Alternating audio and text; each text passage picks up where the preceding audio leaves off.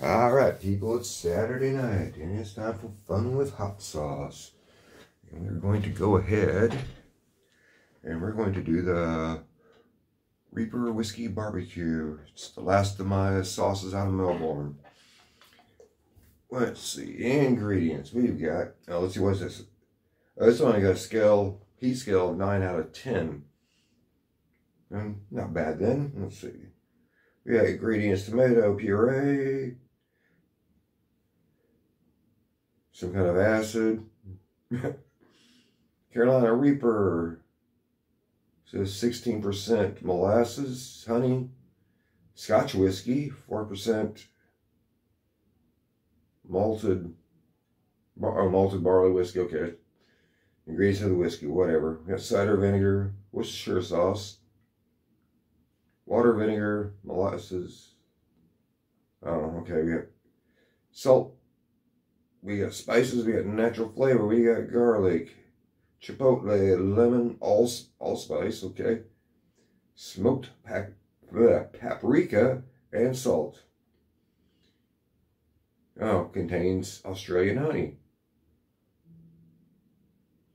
Less than 1% alcohol by volume. So you can't get drunk on it. I get burned up on it a little bit though. Alright, let's see what we got. I got a good one coming next week too. Looking forward to trying it. Though unfortunately somebody already beat me to doing a taste test of it, but oh well. I think we're good. Let's see, we got some nice color going on here. It's kind of thin, not extremely thin. And yeah, this is more of a barbecue sauce. I was initially going to not do this unless I had something to put it on. Oh, sheesh. Yeah, we got a good one. But I quite frankly didn't feel like doing it. I've been working, cleaning aquariums and such all day. I didn't get time to prep anything. Sit that there without spilling it. Yep, you can smell the whiskey, that's for sure. Yeah, definitely Reaper. It's definitely a barbecue sauce. Yeah. Oh yeah. Woo!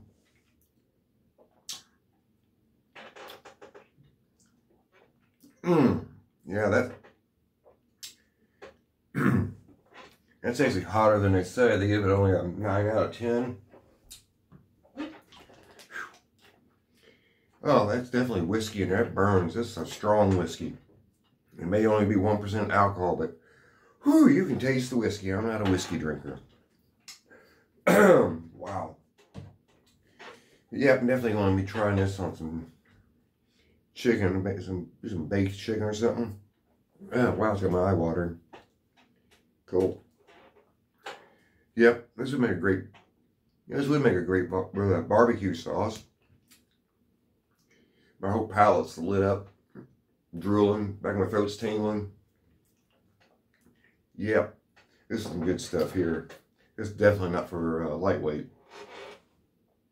They say 9 out of 10 heat scale. Nah. Heat-wise, I give it a 6. That whiskey, the burn from the whiskey, I'd give it like a 7. Just the whiskey alone. Juice. Like I said, I am not a whiskey drinker. Whew. But it's actually really good. It's got a lot of flavor to it. But whew, that whiskey will knock you down on the taste level. I mean, you ain't gonna get drunk on it, but it definitely will warm you up. All right, folks. I will catch everybody, hopefully, Monday on the live stream when I re-escape the 125 and see what happens. All right, folks. Later.